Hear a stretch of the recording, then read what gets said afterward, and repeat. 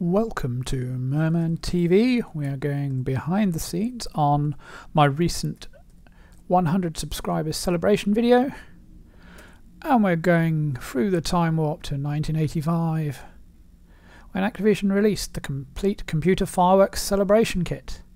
This was part of a period where they were releasing some more unusual software, the programming languages, the designer's pencil and Gary Kitchen's Game Maker, David Crane's Little Computer People, and also the music studio composing software. I do like that little Activision logo fading in there. Then went wrong for Activision when they tried to expand, became Mediagenic, took over Infocom, and the bankruptcy led to the second period where it returned as one of the biggest companies in the world. So now we'll see the intro from the program itself written in the kit, and we'll look at how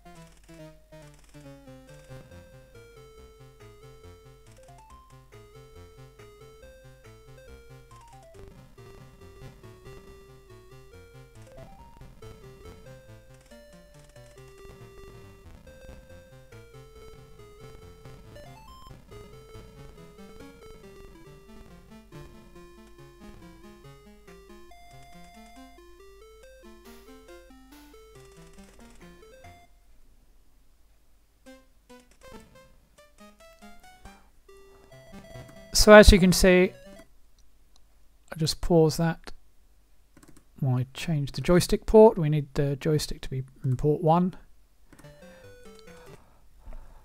As you can see, you can create your own show and save it to a disk to send to someone else. We're now into the main menu system, and it's as simple as changing the events, changing the parameters, and creating your display. The main menu on the left here, you start with the play to play the display currently in memory.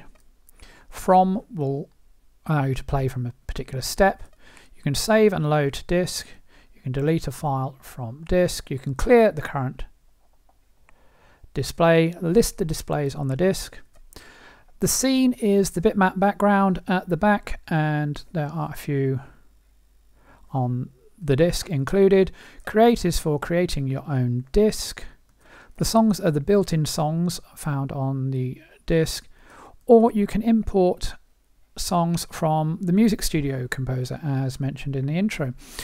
And finally, init is to initialize or to format a new disk ready for use. So we'll have a quick look through here. As you can see, each step, this is step 1, has 3 commands on the left here. You can change what happens on that step. You can insert a new blank step, or you can remove a step completely.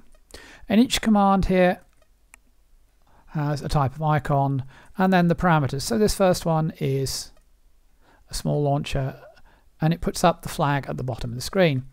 This is for the messages. You can have a static message or you can have a scrolling message. The scrolling parameter decides how fast it scrolls, and the color you can change and how long it's on the screen. You can play the song itself or turn the sounds of the fireworks on and off.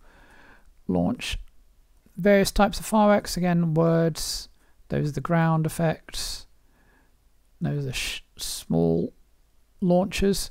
So the small launchers only appear over the bitmap background. The large launchers, the large shots, as we'll see in a moment, are the ones that scroll the screen upwards. So still low, high air, and you keep going, stepping through and seeing what happens. And you can see here, if we go to one of these parameters, we can just simply change the type by going to it, and these are some of the preset things and shapes you can include, which are done with sprites, and you press fire again to move. Left and right determines the position left and right on the screen, 128 possible positions, 0 to 127, so 64 is in middle. The height is how far up the screen it travels, so you can have it go a short way or a long way. And again, these are other types of firework: the small salute, large salute, little bursts, silver jet, serpent I quite like. Again, more words, parachute, and then we'll see the larger fireworks come later in the display. And there's a wait command, allows you to wait for a certain amount. Now we're on to the larger fireworks. The colour here, there's some interesting settings in here. This one is blue and white. Change it in red and blue, red, white and blue, or you can just have a single colour.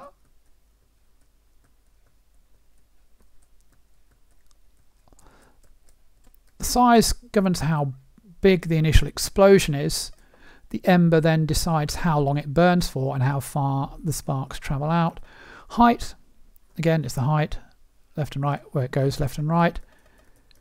And then the types: the shell, round, butterfly, blossom, willow, star, oval, watermelon, palm, for the bigger types. So we've got 1, 2, 3 and 4 are the larger types. So what we'll do now is I'll attach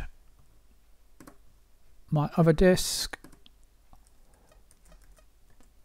and load and access the disk, and we'll load 100 subscribers, file 2, and it will load in my display,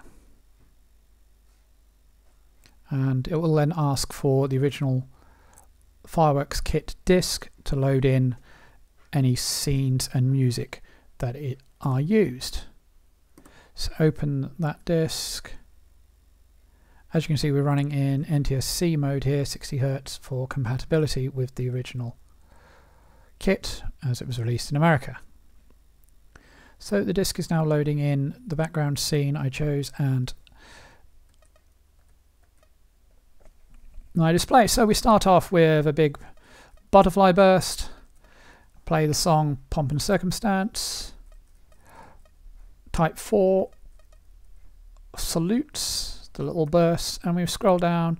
So scrolling message, await until that's gone off the screen, large round shells, pinwheels on the ground, 100 subscribers for my YouTube channel today, blossom in red and blue, followed by willow, thanks to all my subscribers, the big bumblebee, salutes with the bumblebees, a little extra.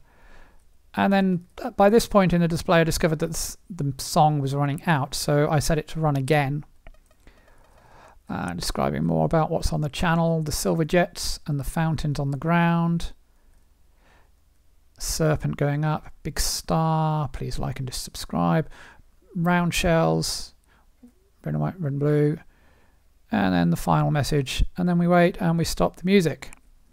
So I hope you've enjoyed this look behind the scenes. It's a fascinating piece of software, the complete computer fireworks celebration kit from Activision, released in 1985 for the Commodore 64. I believe there's also an Atari 8-bit version as well, which I've never seen myself.